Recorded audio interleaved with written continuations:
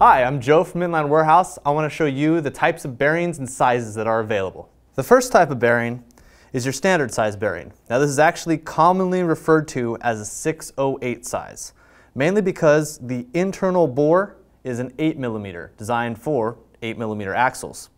Now it's easy to know the size of this because it is almost the same size as a nickel. This is a micro bearing.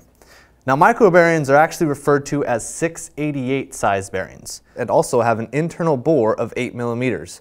And for common reference, you can use a dime to help show the size.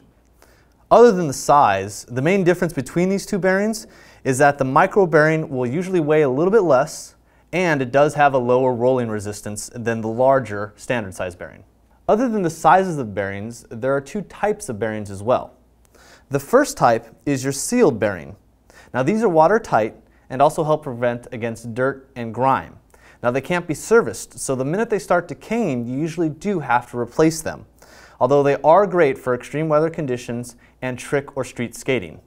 The other type of bearing is known as a shielded bearing. Now these can be removed, the shields on them, and sometimes they even have pop-out caps on one side or on both sides to make servicing the bearing a lot easier. Now these ones still protect against dust and grime, but because they have shields on them, they aren't watertight. I hope that's helped expand upon your knowledge of the bearing basics. If you have any other questions, feel free to visit us at inlinewarehouse.com and also check out our other videos on the Learning Center.